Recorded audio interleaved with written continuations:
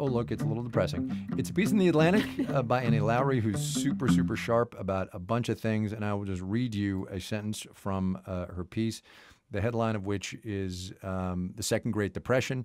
And here's what Annie writes. At least four major factors are terrifying economists and weighing on the recovery. The household fiscal cliff, which is the expiration of extended unemployment benefits at the end of July.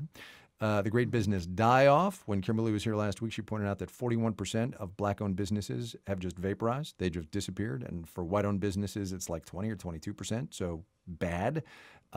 State and local budget shortfall, which are going to be cataclysmic, $54 billion here in the state of California.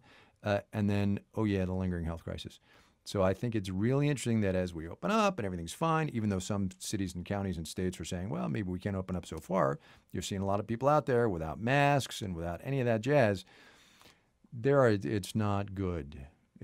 There's just a lot to be really uptight about. And that's all I'm saying. Yeah.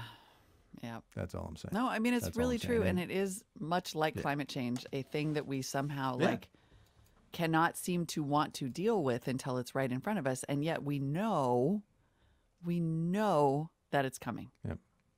We know.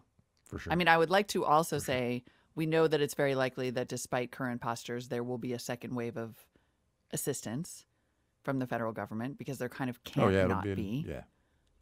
You know, so I'm hoping that that my general life maxim of nothing is ever as bad or as good as you think it's going to be will hold here.